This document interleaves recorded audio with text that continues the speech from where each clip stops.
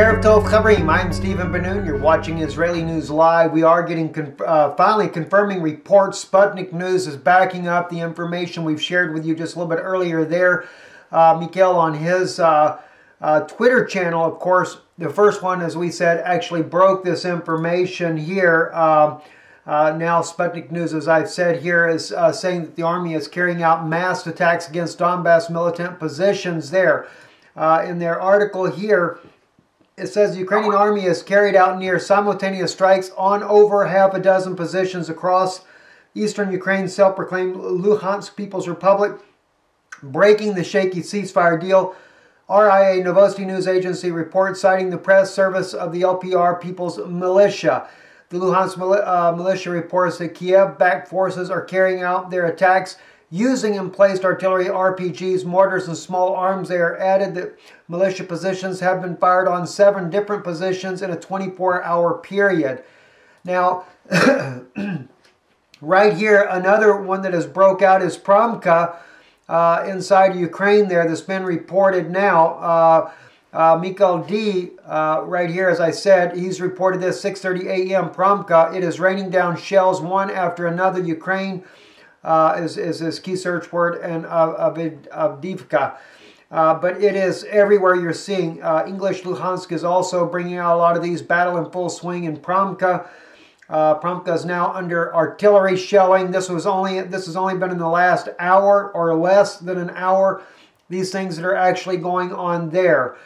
So we do have heavy fighting that is happening in Ukraine, and an all-out offensive that has been launched. And again, let me jump back over here to Mikhail's channel here.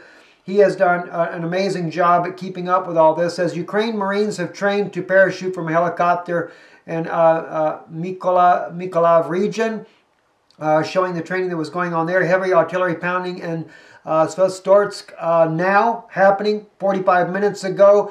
Fighting has restarted in these Svitlodarsk today.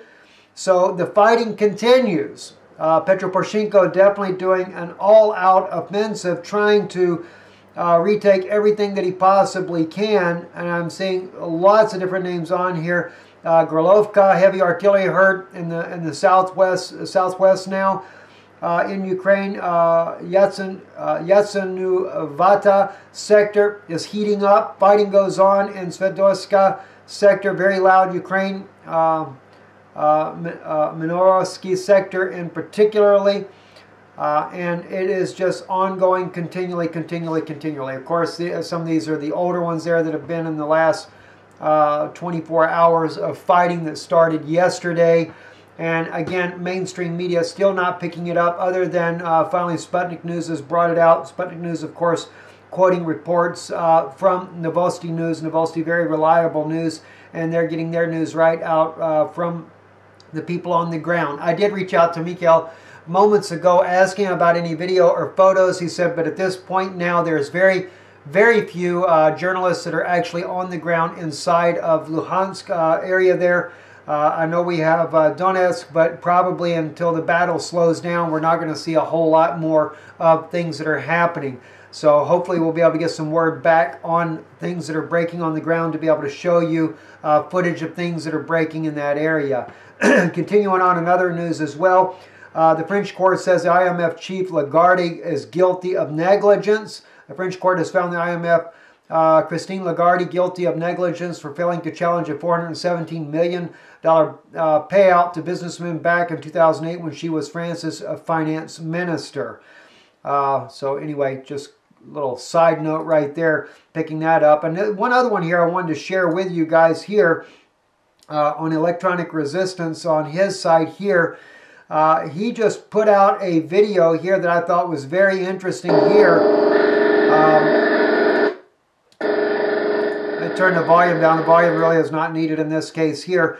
This is the U.S.-backed resistance fighters inside of Syria. They are starting to use now what Hollywood uses in order to be able to make smoke, to make it look like there's been a massive bomb shelling in certain areas. And they seem to be very proud of what they've put together here in order to be able to make more propaganda videos coming out of Syria. Just happened to catch that this morning. I wanted to share that with you so that you can see just exactly what's going on. And I realize, again, there's propaganda, no doubt, on all sides of the wars here, but that was rather interesting to see that, and to see that they are doing this intentionally to make it look like a bomb has actually landed.